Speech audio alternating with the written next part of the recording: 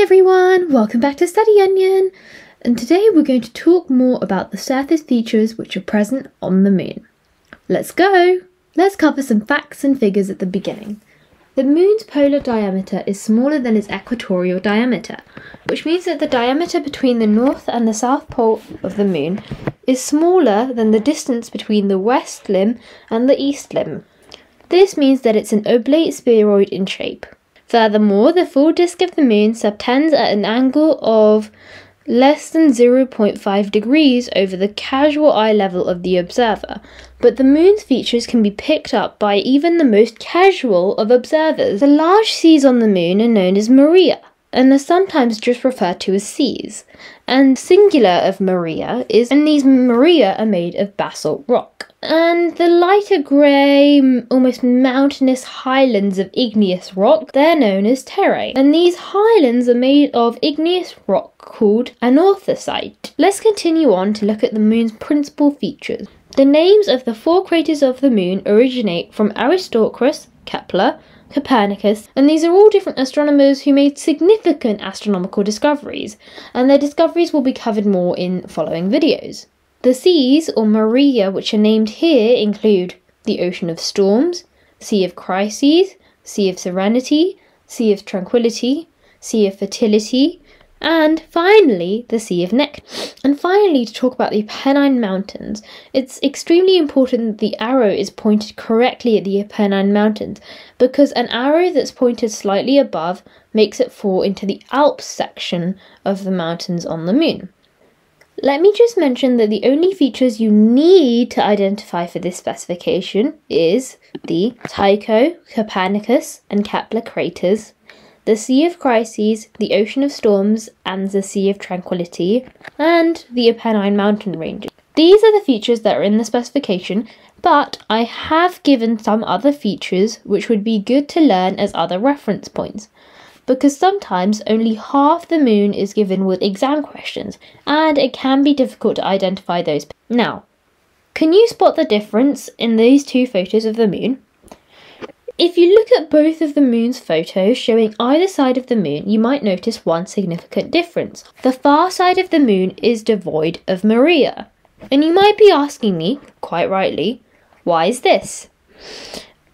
And this is because early during the moon's formation, the moon was bombarded heavily by debris from the formation of the solar system, and this created cratered highlands and Maria.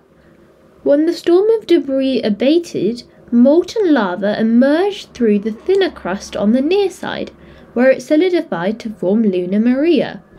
Mountain ranges were created near the Maria. Lunar craters were formed by meteorites hitting the lunar surface. Each impact created a shockwave which compressed surface material. The rebound material, also known as ejecta, splattered material out into all different directions, creating rays.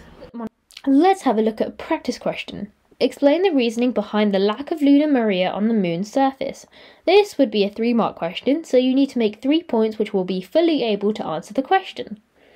One of the example answers that I've written here shows the 3 points that you could have made. This is by no means the only answer, and it is only an example of what you could write in the exam. At the beginning, the moon was bombarded by leftover rocky debris which created the moon's cratered highlands and mare. So this would be 1 mark. When the storm of debris ceased and molten lava seeped through the near side crust where it solidified to form Maria.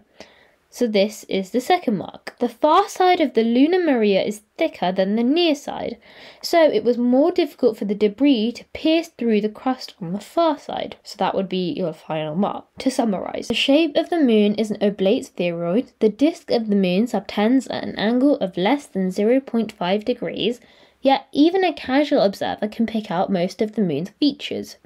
The large grey seas are Maria, singular mare, of basalt rock, and the lighter grey mountainous highlands which are made of igneous rock are called Terrae.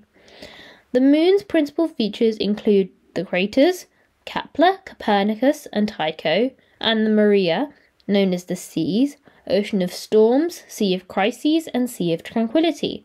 Finally, the mountains near the seas are also known as the Apennines. The far side of the moon has almost no Maria, especially in comparison. Early in the moon's formation, the moon was bombarded by debris, creating highlands and mares.